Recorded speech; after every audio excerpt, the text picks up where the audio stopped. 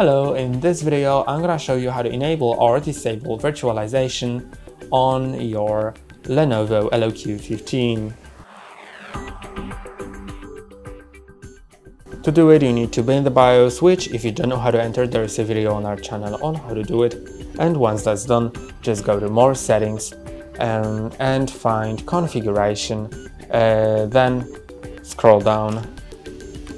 So I'm just gonna use my keyboard and you'll see Intel Virtualization Technology. You can just click on Enter and set it to enabled or disabled.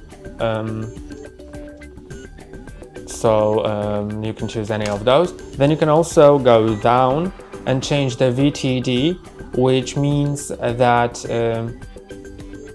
it'll have the directed input-output in virtualization,